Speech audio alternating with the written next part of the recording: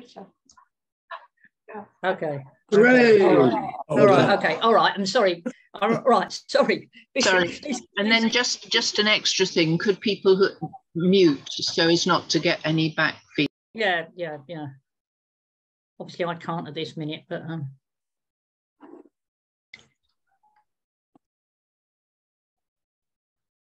okay. All right. Sorry. I think after all that, we're okay to start again. So if you'd like to say what you thought you were going to do. Okay. Well, it is extraordinary to be meeting at this time. As several here know, I was invited to give the Lord Mayor's Peace Lecture back in January in Coventry. I began sort of slightly apologetically. I said, why, when there is no shortage of active conflict in our world, do I choose to make nuclear weapons a priority? The issue is dormant, some might say, just as the weapons themselves lie dormant. Many say that with nuclear weapons, but specifically their deployment as a deterrent, we have established a global peace more durable and robust than we have ever known. My goodness, that feels very dated now. The issue of nuclear weapons is right at the forefront of humanity's concerns once again, and we don't have global peace. We certainly don't, and we don't even have peace in Europe. What I thought I might do, Jill, is return to a section of that lecture to see what that sort of sounds like now in the midst of this war. And I feel that its arguments have been strengthened rather than undermined.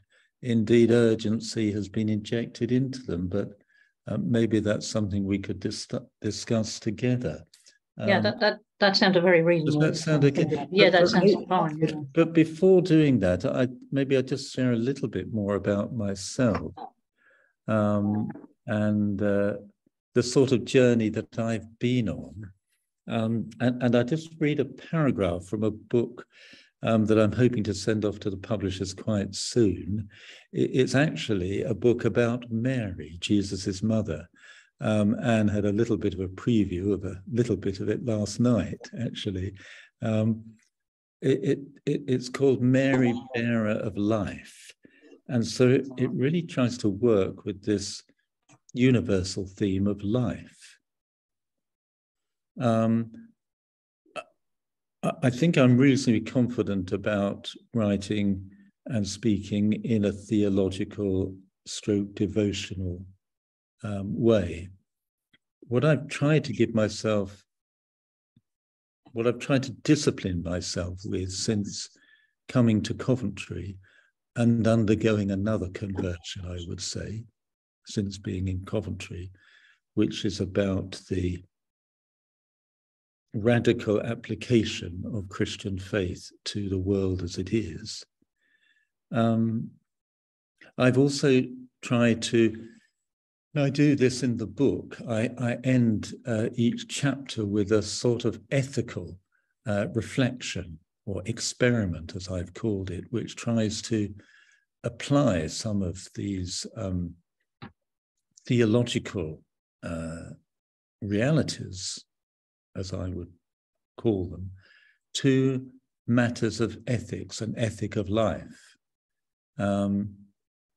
And one chapter, which is the chapter on Jesus's ministry, and it explores what might have been the influence of Mary on Jesus's own ministry, his teaching, his work, including his comment, his proposal that the peacemakers are blessed, that they're happy, that they are doing God's work. was in some way influenced by Mary.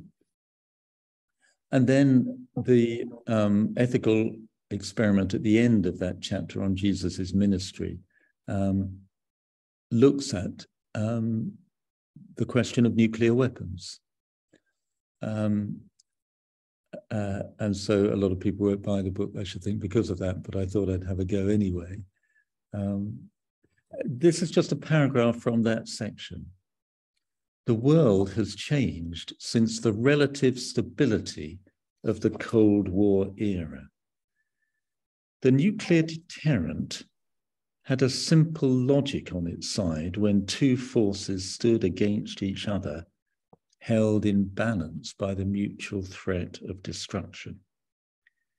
There was a Christian realism of the 20th century, which, however reluctantly, accepted that maintaining a capacity for nuclear attack was necessary to hold the peace until each power moved in close step to disarm.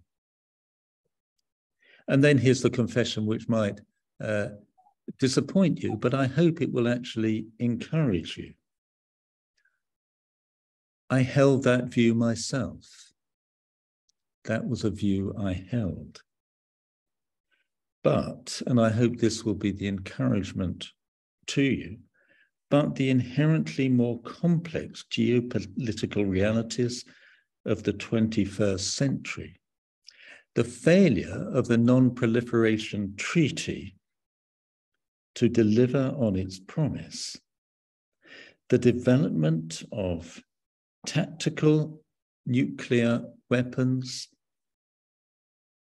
which risk both lowering the threshold for the use of nuclear weapons and thereby triggering full-scale nuclear war, these things have changed my mind. I hope the encouragement will be for you that if I have had my mind changed, other minds might be changed as well. I also say, furthermore, the experience of living with the effects of the Second World War bombing of Coventry, Dresden, and other British cities, combined with ongoing reflection on the application of the deep truths of Christian faith for every dimension of life, including international politics, have changed my heart. I think we may just have an opportunity here for hearts and minds to be changed as we confront the realities which you have been putting before the world for many years. Well, Jill, stop me if this is getting too heavy or too tedious. No, it's fine. Please go on. But what I'll do, and dear Ruth and Anne, and I think one or two others have sort of heard all this before. So also tell me if, no, we've heard this before, we don't want to hear it again, but I felt I needed to go back to what I was saying in January and see whether it held up or whether, you know, I'd got it wrong and I needed to go back to my former views because of the war.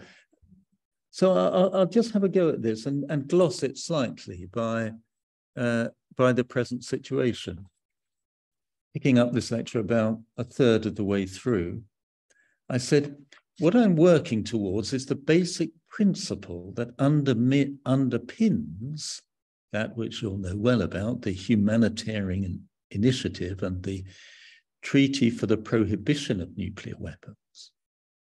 The basic principle that underlines both of those initiatives is that the mere possession of nuclear weapons is an affront to international humanitarian security, and that it is also an affront to the legitimacy of the state, which is expected to act justly, proactively, and positively in the light of what human security and flourishing should look like for everyone. But I go a bit further than that. We need to revisit the idea that it's not simply the possession of nuclear weapons that is a problem, but also their very existence. Their existence perpetuates an entire set of risks. That's what I think we're seeing coming before the world in dramatic terms. I'm acutely aware of the precarious global security situation, which for many stands as an obstacle to disarmament. And that obstacle, I think, will get stronger, at least in the mind of our own government, and which would seem to render the TPNW, the Treaty for the Prohibition of Nuclear Weapons, impotent. Of course, an improved security situation would be more conducive to a multilateral process of disarmament. I'm pessimistic about the state of international relations. But I think we need to approach the problem with at least some awareness of the fact that nuclear weapons are part of the problem. That a deteriorating state of international affairs can simply perpetuate the risks they present, and that decisively pursuing a course of disarmament might unlock some wider solutions along the way. Now, in relation to the war, I mean, it was said to me fairly recently by a very senior and eminent person, in fact, a bishop, retired now, but I respect him greatly. He said, well, the existence and threat of nuclear weapons is protecting the world from the Third World War. That was very much his view. And well, I said, I'm not quite so sure. Perhaps it's the existence and threat of nuclear weapons that have been one of the causes of the war. Now, this is debatable, of course, but fears that Ukraine would rearm itself in a nuclear way may have contributed to the war. Whether that's the case or not, the existence and threat of nuclear weapons, I think, empowered Putin. For he knew that the risk of them being used would actually contain the reaction of the West. So I think they played a part in this present instability and awfulness that we have. In the light of that, I firmly believe that we need to grab the issue of the existence of nuclear weapons and the doctrine of deterrence by the horns. And I feel that more strongly now than I did in January. This must be our point of departure. The existence of nuclear weapons by some states establishes potential rationale for deterrence by other states, which for whatever reason feel that the greater their stature on the regional or global stage, the more robust a security guarantee they need. Therefore, although the Non-Proliferation Treaty would claim to have severed the link between deterrence and proliferation, well, I'm not sure about that either. Both China and India, in tandem with the scale of their geopolitical ambitions, are expanding and modernizing their nuclear forces. Worse still, in an increasingly multipolar world, horizontal proliferation is likely. And at that stage, the restraints imposed by the Non-Proliferation Treaty could begin to fail rapidly. For these reasons, I fear that we cannot claim to have solved the threat of proliferation until we have a firm grasp on the process of disarmament. The logic of deterrence is simply too self-reinforcing and self-perpetuating for it to be otherwise. Recent article in The Economist, which warned of a potential upsurge of nuclear proliferation, summed up the logic very clearly. If nuclear weapons are not going away and security threats are worsening, some states will be tempted to pursue a bomb of their own. In other words, I wrote this in January, the proliferation of nuclear weapons is in large part conditional upon their very existence. And I think that's what we will see during the war, post-war. In order to defend ourselves from states that are aggressive, like Russia, nuclear possessor states, will not other states be saying, we need these as well? We need them in order to deter, and therefore proliferation, which is the sort of rationale for the non-proliferation treaty, of course, is completely undermined. As the world changes, nuclear dynamics are bound to shift.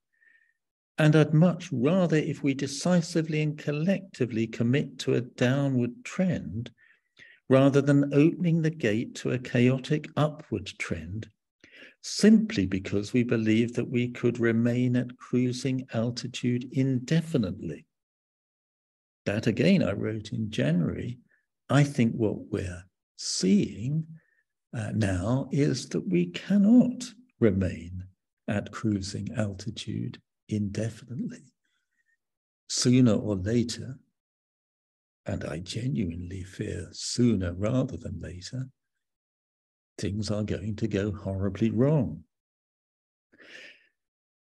That's why the TPNW is a reminder to nuclear weapon states that the success of non-proliferation is intrinsically bound up with the success of disarmament efforts. And in light of the disheveled state of international politics, proponents of the TPNW, recognizing that we have a doomsday alarm clock to beat, and it's ticking pretty fast at the moment, proponents of the TPNW have decided to cast the threat of nuclear weapons in humanitarian terms, not unlike, for example, climate change and the pandemic. The security of the NPT stands on its vision of a nuclear-free world. That's what the NPT stands for. The check on proliferation is directly related to the promise of disarmament. And that's what I think has been forgotten. And so the TPNW injects momentum into Article 6 of the NPT. Of course, the treaty for the prohibition of nuclear weapons won't achieve very much by itself, but that's exactly the point. It's meant to reinforce the non-proliferation treaty. If the existence of nuclear weapons is the problem, then their total elimination must be the solution. The TPNW seeks this nuclear-free world in no uncertain terms. It doesn't beat around the bush. But this need not preclude a step-by-step consensual multilateral approach, as our own government persistently argues that it does. In fact, I have a sense that any step-by-step approach is doomed to failure if we are not resolutely clear about our aims from the outset. A world free of nuclear weapons, global zero, must be our ambition. And no one can be allowed to shift the goalposts at any time. I say that because I am all too aware of how fragile a process of multilateral disarmament is likely to be in a multipolar world. Indeed, I suspect that a world with fewer nuclear weapons than there are now has the potential to be even more unstable, especially if the threshold for the use of nuclear weapons is lowered. Indeed, the process might feel like it is getting more precarious before it gets more stable. If in an aeroplane's flight path, some of the most dangerous moments are often just before landing, but it has to land in the end. The TPNW helps us by providing us with a handrail to hold on hold on to as we descend the steps to global zero, a means to maintain trust and confidence with each other through the process by a laser-sharp focus on the goal. Therefore, the TPNW is not simply providing part of the framework for governing a nuclear-free world. It reminds us that the goal must be our point of destination, to which we must be utterly committed. The current nuclear environment, with states enlarging and modernizing their arsenals, more states wanting to acquire them, shows that the goal of elimination needs all the reinforcement we can muster. The remarkable hold of deterrence theory perpetuates the problem. But this is to a large extent an outworking of the very existence of nuclear weapons. And therefore, any meaningful attempt to tackle this doctrine must be governed by the ultimate goal of their total elimination. This imperative is the stark reality which the TPNW presents with us.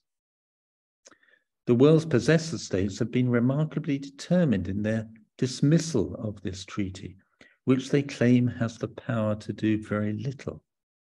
But surely they could at least recognize that its power lies in its fundamental rationale, which is that ensuring non-proliferation depends upon a commitment to elimination. This is the clarity which the TPNW determinedly injects into the process of disarmament.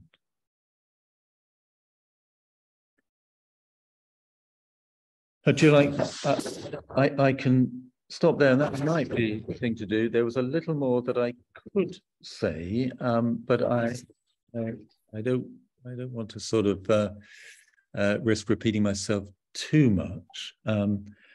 But so I'm in your hands, whether you want me to stop now and we can discuss. Well, I think probably there are quite a few contributions people want to make from the floor. Am I correct? Let's do that. Yeah. Let's do that, and then maybe at the end you can come back and sum up. We'll see. Yeah. I mean, I was thinking of this part of the meeting going on until about 8. So if we've got, so I think Tom's got Tom and Roger. So if I take Tom first, if you want to unmute yourself, Tom. Good evening, everybody. Could I support what the Bishop has said 100% and simply back up the fact that recent months operationally have justified exactly what he said. I took a lot of interest in the NPT at the United Nations. And of course, this was not unusually one of the first one year where it failed. It has not been accepted in terms of its final statements for nearly 15 years. And on this occasion, it was Russia who stymied the whole thing. Which is deeply unfortunate. And there were many, many nations there who regretted the fact that Russia had stymied the acceptance of consensus of the NPT. Now, the other important thing is that what's happening now over Ukraine should make us more determined. There is urgency injected. And I would just like to reflect on those two words, prohibition and proliferation. If you read those treaties, they are, in a sense, almost diametrically opposite because they have very different ends in mind.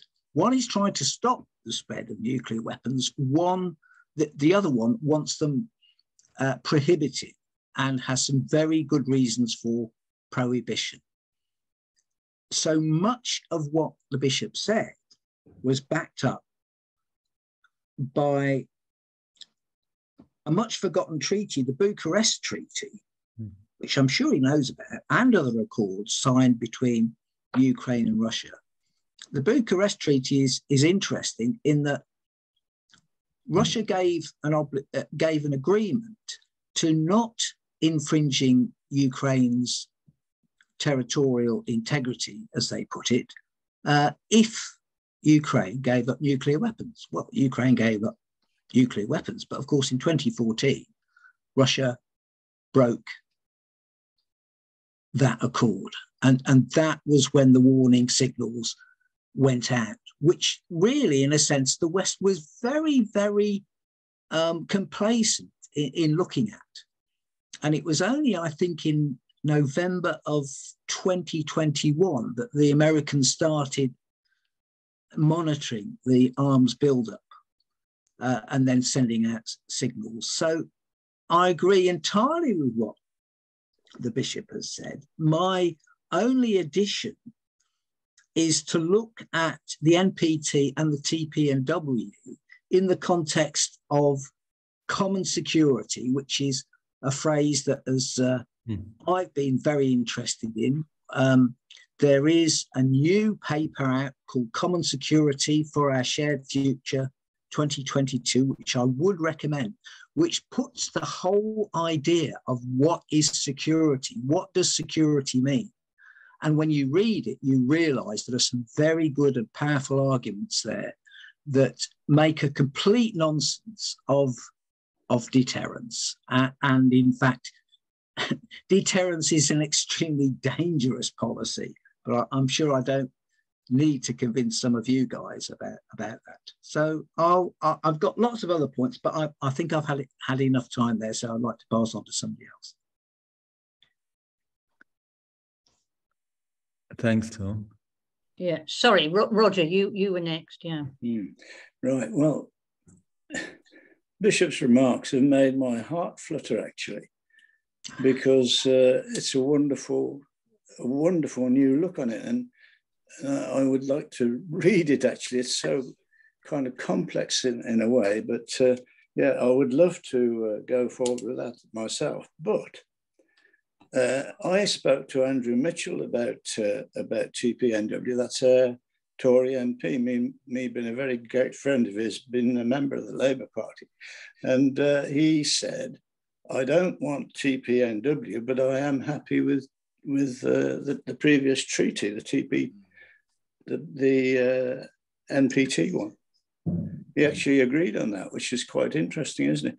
But the practical side of what you've just said there, Bishop, is TPNW was an attempt to get some agreement, which they did in the UN.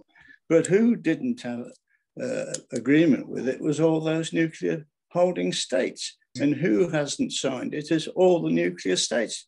Our government, the UK government, they haven't even agreed with the thing that the UN had massive support for. So I would still, my first reaction is that I still want to press those states to sign the flipping thing before we go any further. Thanks, Roger. Ruth? You need to unmute, Ruth. I'd like to thank Bishop Christopher very much for his talk tonight. And I was lucky enough, together with Anne, to hear his lecture in Coventry, which was memorable and made a big impact. And as a result of that meeting, I convened a small group which the Bishop was kind enough to come along to meet with the Lord Mayor and a few other peace activists and members of the Lord Mayor's Peace Committee to see how we could take forward his support, our support for the TPNW in Coventry. And a letter was sent to the leader of Coventry City Council to that effect, with the support of the previous Lord Mayor and the Deputy Lord Mayor and the support of Bishop Christopher. So far, we've had no reply and no acknowledgement to our letter. So at the last meeting of the Lord Mayor's Peace Committee, our secretary, David Fish, asked Councillor John McNicholas, who was the previous Lord Mayor, if he could chase up what's actually happened to that letter, and to see if we can get an acknowledgement and a response from the council. But obviously we have a lot of work to do to build up support amongst the population of Coventry, and with amongst the population of Coventry, I think, before we get much of a response from the City Council. I would like to ask Bishop Christopher's views about the current war in Ukraine, because I feel this was a war that we could see coming for several decades, with the kind of demonization of Russia that's gone on over a long period of time, and the fact that NATO countries have been surrounding not only Russia, but China as well, with the very alarming AUKUS treaty and the orchestrated attacks that we hear from Western leaders on China. This isn't in any way to exonerate the awful invasion and war of Russia in Ukraine, but I do feel that it's important for all of us to try and understand the perspective of the Russians, instead of this constant pouring of oil on the flames, really. And my question is really to Bishop Christopher, what do you think the response of governments and social movements, particularly the peace movement, should be to try and de-escalate this terrible war? I mean, one of the petitions I picked up, which Anne kindly housed in her wonderful exhibition following Hiroshima Day in the Chapel of Unity in Coventry Cathedral, had written, it was a petition asking people to sign, give their support to the MPTW, and somebody had written at the top of one of the petitions, Ukraine gave up their nuclear weapons.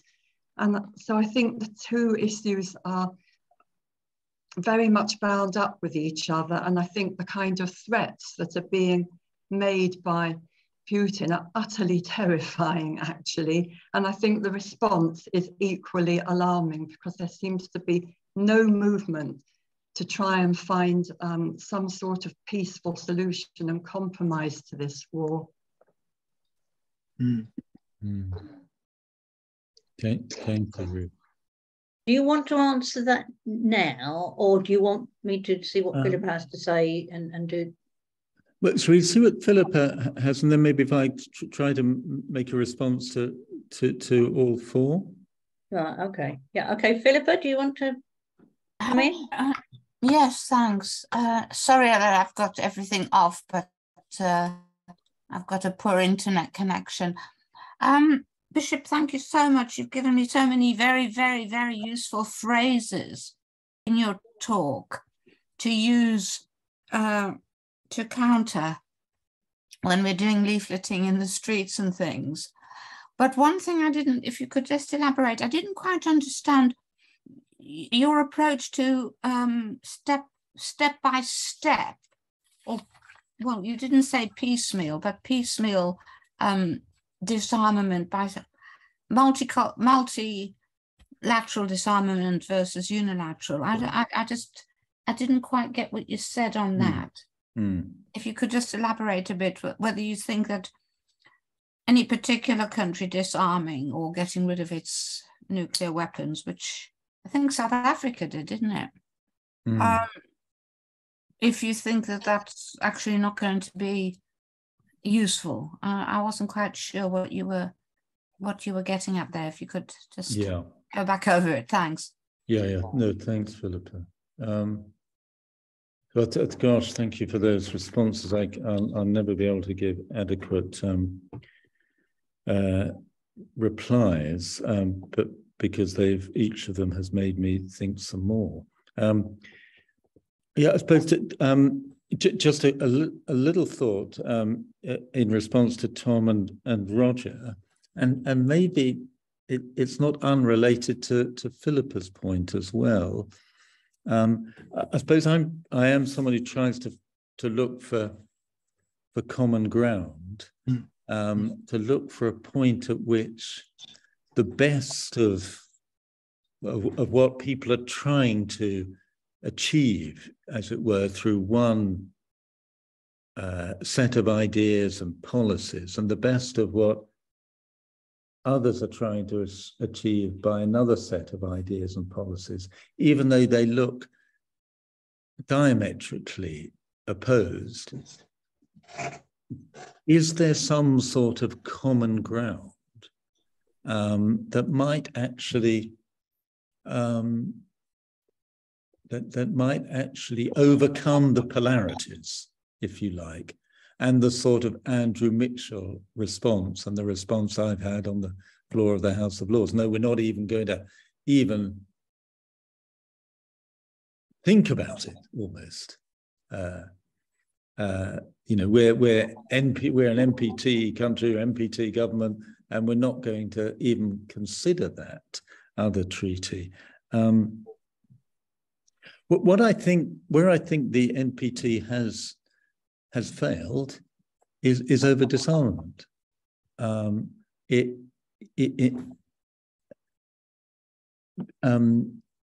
Nuclear weapon nations and the person who wrote that comment on the piece of paper in the exhibition are obsessed with the concept of deterrence, and convinced that deterrence is the way to security.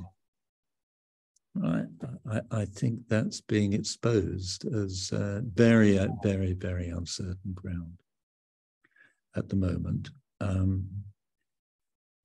But I think we have to remind our government, and remind them pretty, strongly, that NPT is committed both to non-proliferation and to disarmament. So I think, in a sense, there is some sort of common ground. Some of you will know Matthew Murphy, who was working with me for a couple of years and was hugely helpful to me in many ways. We managed to send him to, I think it was to Vienna, for the review conference of the NPTW. And we got him in as the official Anglican Communion representative. So he wasn't just in the sort of fringe side, he was actually there as an observer of the main thing. And it was very depressing that there was no engagement from the UK, even though I think most of the signatories of the NPT, of the Non-Proliferation Treaty, are also signatories of the NPT. So surely, out of respect for them, there ought to be some sort of engagement with the TPNW.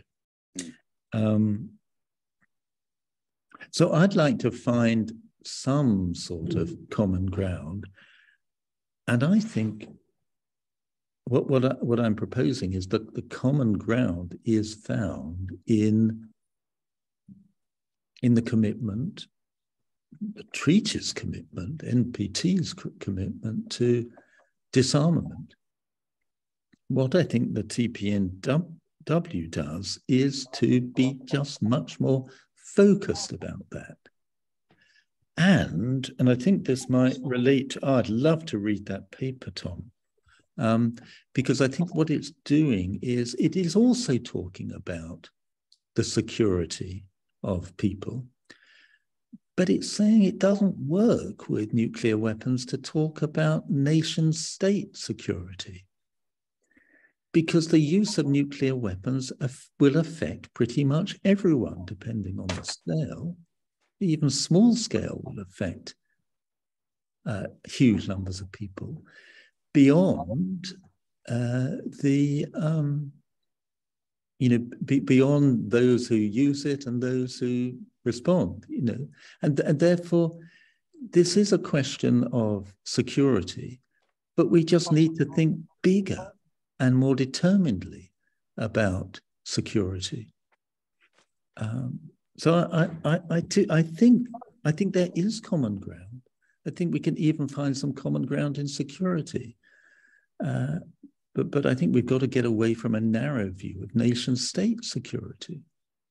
You know, at the end, I mean, if Britain ends up out of this sort of, you know, not bombed, well, that will be, you know, that will probably be some help to me. But if there have been nuclear warfare in Ukraine or even beyond, you know, then it's going to have a massive impact on me and everyone else. So that then, oh, I think, sorry, yeah, and then Philippa, yeah, I do believe in, I do believe that, and I didn't at one stage, and this has been part of my change, part of my wider Coventry conversion. Incidentally, I should tell you that the experience of being in Coventry has reconnected me with the death of my grandmother in 1918 as a result of an air raid of London in Germany. I've come to hate bombs. And I've also come to put no confidence in violence. And that's been part of my conversion as well. And I'll come on to that in a moment, Ruth. But so I do think Britain should disarm as an action of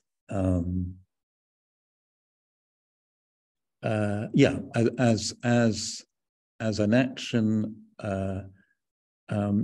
of moral, based on moral imperative, and also as a way of showing that a significant possessor nation is prepared to be brave enough to do this. And that its people are saying, we no longer, you do not have the legitimacy to certainly use nuclear weapons. Wouldn't most people in the country say that? But also, I've joined you, if you like, in saying we should not even threaten.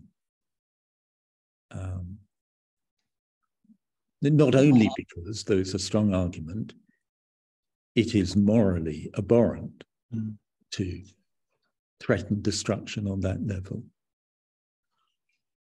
But I have also come to the more pragmatic principle or belief that it is simply too dangerous to go on living like this. And if there's anything of hope to be found in the present situation,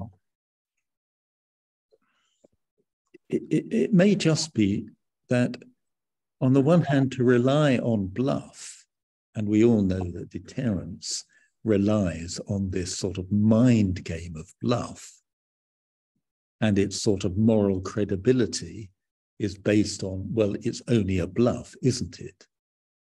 Well, that may not be the case. That may well not be the case.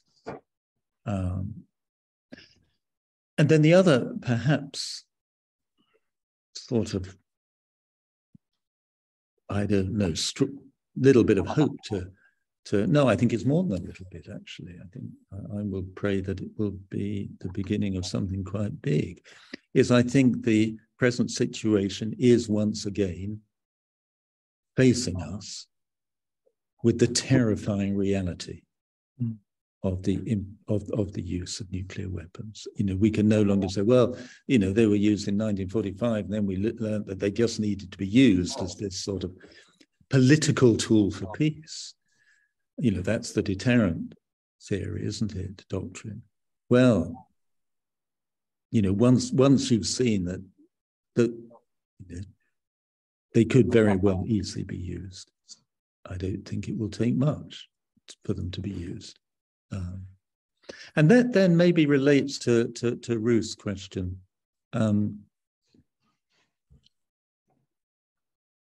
I mean, I think there is a really important analysis that needs to be given, conducted on the way Western and NATO policy has, well, to what extent it has helped create the conditions for this war. I think that is important. I'm conscious, though, that I speak with a Ukrainian family in the house. They've just arrived. They came on Saturday. I have to say, I thought they came from the west of Ukraine, and they were coming here because it was safer than the west of Ukraine, but they weren't in the most immediate danger. It turns out they came from Bucha. And they had to flee on the day of the invasion. And they've told some terrible stories about what has happened to their friends and family. You know, none of that sort of analysis of the causes of what we might have contributed to the causes justify, you know, what is happening. There's a great evil that is happening. And it is terrifying. But at the same time, the risk of not de-escalating are really high.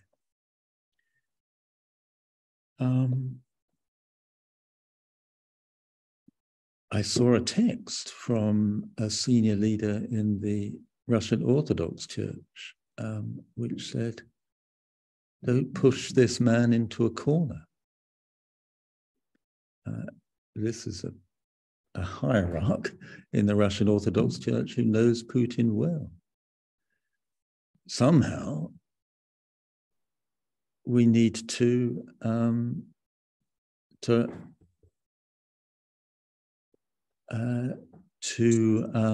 ensure that we do not force him into a corner. He's already set up, I think, you know, his response if that corner happens, if he is in that corner. But I have to say that although a great evil has been done, I'm not convinced that the policy of meeting violence with violence is serving the world well. Maybe I shouldn't say any more than that, but history will judge. But the cost is already extraordinarily high.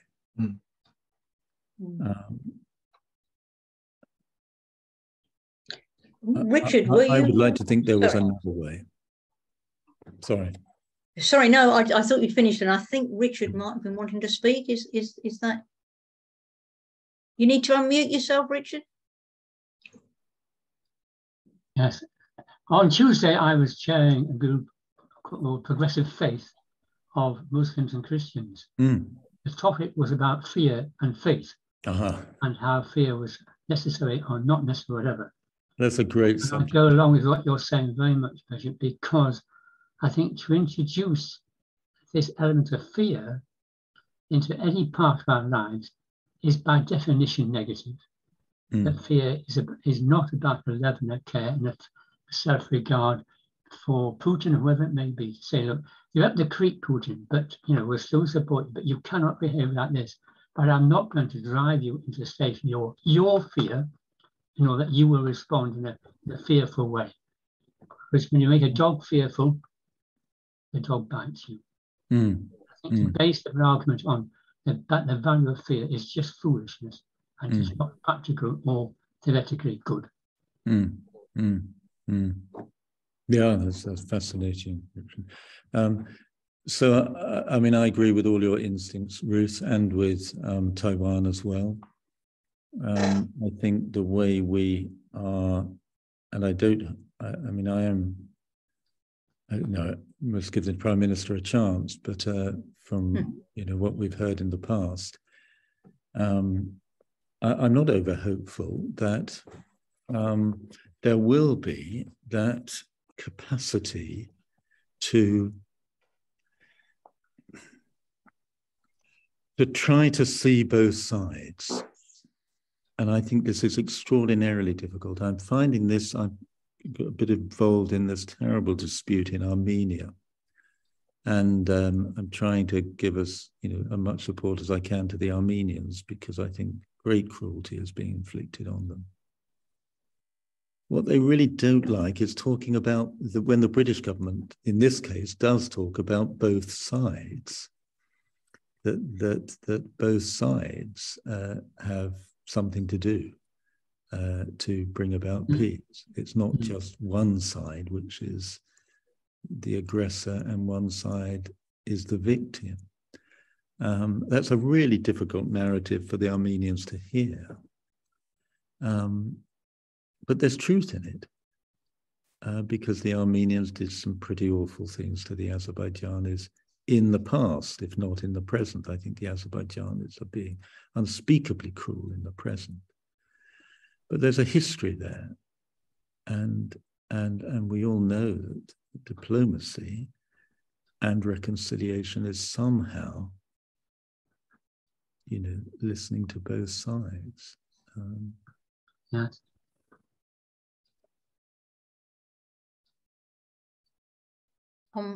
We must finish. Oh, so Martin, I think you've got your hand up. Hello, do I sound okay? My microphone plays up sometimes. No, we can hear you fine. Yeah. Good. Just briefly, for those I don't know, I've met some of you, but I'm a member of National CND, and I also help to run Christian CND, which is why I've not much engaged with West Midlands CND, despite living in the West Midlands. And where are you in the West Midlands, Martin? Rugby. You're right. Oh, bless you. Yeah. Yes. I was at the Hiroshima Day service in Coventry Cathedral. Yeah. So it's good to be here this evening. I just wanted to reflect on what I've heard. I mean, lots of interesting discussions and giving us all some good arguments to use when we're talking to people. But I think especially in Christian CND, we've come to the conclusion that things will change when larger numbers of people get involved. Yeah. As we've seen maybe with the sort of environmental movement, it's when it becomes mainstream. Yeah. We've got 14 of us here tonight. There'll be probably a couple of hundred at the CND AGM in a couple of weeks' time. How do we have you any thoughts on how we get this out to the masses?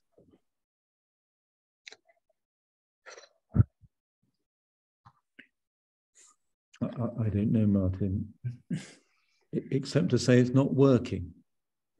Yeah. These great doctrines of deterrence and disarmament, they're not working. The world is different, and it may just be, and this is the sort of the spark of hope that may just come out of this. It may just be that the world. We pray God that the world, that Putin and the West and will back down from the use of nuclear weapons. I'm not, I am seriously worried that won't happen. But the fact that there is that serious worry, is this the opportunity to reignite that energy that there once was? That these are real risks. This isn't, I mean, as I sort of began, and as I once believed, their deployment as a deterrent has established a global peace more durable and robust than we have ever known. Well, we're now in a different global situation. And we are facing that existential risk, that it was more easy before this to say, well, it's still working. Yes, absolutely.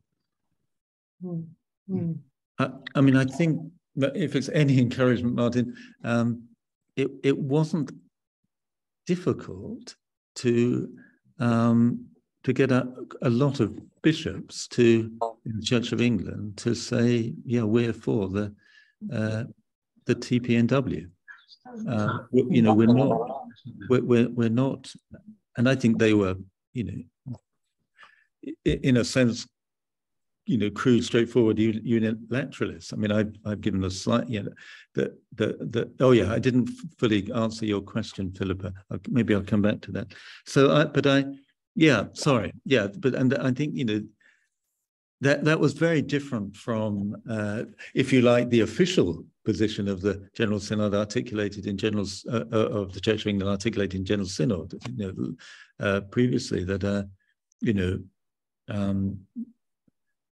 we can see that nuclear weapons have a sort of place, although we're very committed to, you know, multilateral disarmament. And just on that, Philippa, I think part of the common ground between the two treaties is to say that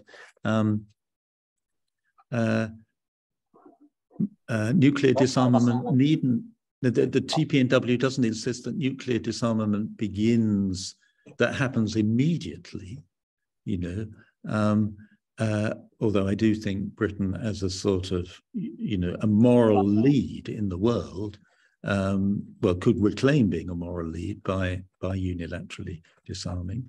I don't think it makes much difference because, you know, we don't have a big stockpile anyway. But I think there are ways in the TPNW for, you know, it does say, you know, there are ways in which you know, it can happen in a sort of staged way. But the big difference is there is an absolute commitment to disarmament. And I think that's where the common ground could be. Thanks. Thank you. I think Anne's got her hand up. I think one or two other people have, but Anne hasn't spoken yet. So if we could. Thanks. Thank you, everybody. It's one of the meetings where you hear so much that you really want to go on unpicking and having more discussions. Just so much in there. Thank you, everybody, for that, and thank you, Christopher. Just some very practical things. I think we're all asking the same questions. One of the huge things that we have to get people to realise, I think, is the absolutely vast and immoral amount of our money that is spent on this. And at the moment, when we are facing the most appalling economic crisis, I think part of our education to reach others is about this money and the fact that real security is not in this. It's in about the basic needs that people have. In all the things that people are going to be suffering through this winter, you know, that money could be transferred and solve the problem. So I think we need to make that information more available to people. I also think that many of you, like me, will remember all the you know, the government nuclear booklets and things, and all that we did to bring out our own things and the exhibitions we put up. But I honestly think now that there are huge numbers of people who, including politicians, who have no idea what nuclear weapons are and do. They really just do not know. I think they are just big and bigger bombs. And I think we have a real education task ahead of us to remind people again what these things are and what the impacts on our regions, our areas, ourselves will be if somebody lets off what they call a small or a tactical nuclear. And then the other thing is the constituency of the faith communities, because the morality of all this, the morality of having and threatening and wasting money on things that will kill people and destroy the infrastructure and the environment. The immorality of the whole thing is you know, huge. And in our faith communities, I think there is a huge job to try and get that aspect of things realised, and how we just can't support the threat, the existence, the manufacture, the waste of money in all of this. So I think we're almost going back several stages to where we've all been before, saying we've now got this work. We have to remember that a lot of people just don't know what we've been living with for years. You know, we've been involved in it and other people haven't. So, you know, just those practical things to think about, as well as all the other discussions that I'm sure many of us would like to have. I agree with that entirely. And maybe this is a moment. This has become a moment. I think so.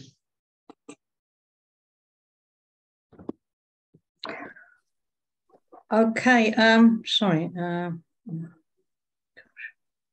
2 points. Right. Okay. We should be finishing this bit fairly soon. But am I right that Philippa, Roger, and Tom have still got their hands up? Yeah. Okay, so okay. So if I go through you each bit and you speak quite briefly, and then the bishop wraps up. So Tom first, then. Well, simply to say that the Common Security Report is on a website called commonsecurity.org. I can send the full report to West Midlands CND for the bishop if you like. Thank you. And 2 other quick points. Aidan Liddell is the ambassador to the UK. And the only bit of encouragement he gave me at the recent NPT was to say that the government is going to engage with the Conference on Disarmament, and it is also going to engage with, I'm not sure quite what the context is, but it's the conference which reduces fissile materials. Yeah. So the government is going to engage in that. So that is just a couple of small things, if they're believable, that they are determined to do. So I'll wrap it up there. Thank you very much. It's proved to be extremely stimulating. Thank you so much. Thank you, Tom. For those of us who pray, I think I think the ambassador, Aidan, is it Adrian? Aidan Liddell, yeah. Aidan, I like him. I think he's a good person. But you can tell he's sort of, he's a deliverer of government policy. But I do think his heart's in a good place. Roger? Yeah, just three points. First of all, that book, I don't know how many of you have seen that. The First Casualty of War is Truth. Yeah. And that was written by Philip Knightley in the 2000s. And it's still absolutely goes through all the wars that we've been involved with and how the truth was not given. Then there's and associated with that, of course, is the fact that I've been on some U3A discussions, and I keep saying we have been making Russia the enemy even after we destroyed the Soviet Union. It wasn't good enough to destroy the Soviet Union. We still made them an enemy, and that is really, really a part of what's happening. And finally, today in Parliament, if you can have a look at that, there was a debate on the Ukraine, and it was, I'm ashamed of the Labour Party. What they said was about arming Ukraine, more and more arms being poured in, just like the Bishop said, violence on violence. That's what our Parliament is saying. And it's just awful. It's on record, of course, what so many of them said. Terrible. Okay. And thank you, Roger. Philippa? Hey, I'm glad you just asked me kind of last, because what people have been saying has given me the idea that national CND, we should kind of start a campaign called Rethink Nuclear Weapons, because that could bring up again the realities. And as Anne said, people don't realize, it's not a bigger bomb. So I think that we should re-emphasize the campaign. It should be Rethink Nuclear Weapons, But on a more negative side, I need to remind us all that Jeremy Corbyn was bold enough to say he would not use nuclear weapons. And he was pretty well slaughtered, crucified, if you like, for that type of approach by the powers that be in this country. And our Labour, Steve McCabe, when I've approached him in the past and others in the area have, he says, oh, well, that's the cost of an insurance policy. It's some kind of insurance policy. So I say to people, yes, it certainly keeps elephants off the grass. Yeah. Anyway, that's somebody who was bold enough, and he would never have been allowed to get anywhere near being powerful in this country. But he's still a voice. Thank you, Philippa. So if if the bishop would just like to wrap up, I don't know if you have any final points to make. Just to thank you. And as Philippa was talking there, I thought an influence on me with the this book that I'm writing, and particularly the ethical sections, is Hannah Arendt, the German philosopher and ethicist. And I found her helpful as I've been sort of asking these questions and trying to pose questions for social policy, for government, really. She has a simple principle: we must at least, a responsible society must at least think about what it's doing. And I think so much of what we do and allow our policy to be has not really been rethought through in the present, in the reality of present events. And I think that applies in all sorts of ways. So I think there's a rather sort of limited thing to say, but I think it, at the very least, we must think about what we're doing. So I warm to the idea that concept of rethink. You know, is it not time just to revisit the arguments and see whether they still work today? The final thing is or the penultimate thing to say is that I hope you will see in me some sort of sign of hope, because I have rethought and I have changed. It can be done.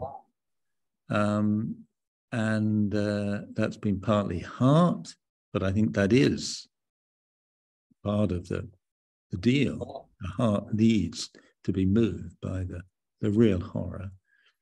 And it is partly head as well. So although I am embarrassed that, you know, many here got there decades before me, I think the fact that someone can change is a sign of hope. And I can see that being replicated as people think about what is really happening, and in a sense are forced to think by these present events. Yeah. Okay. Yeah. Thank you ever so much. I mean, that was, you know, really good presentation and discussion, and has given us all a lot to think about. I hope Pam's recording succeeds. If it is, are you happy for us to send it out to the wider? Yeah, very happy. Very happy. Right, okay. Very happy. And is everybody else happy with that? Because your faces will appear on the. Oh yeah. But anyway, I think it was very, very useful. Can I just ask when your book is likely to come out? I hope sort of Easter time, around, okay. You know, depending on how quickly the publishers can turn it round. Jill, thank you for your kind words. No, thank you so much. To be with you. That was the final thing I wanted to say. Thank you, and thank you for your perseverance through the years. Well, thank you very much. And it is very encouraging. I mean, the fact that you have changed your mind is, you know, and it's very moving that coming to Coventry, you know, led to that. In part at least led to that. It's very, you know, and it does give us hope. So thank you very much.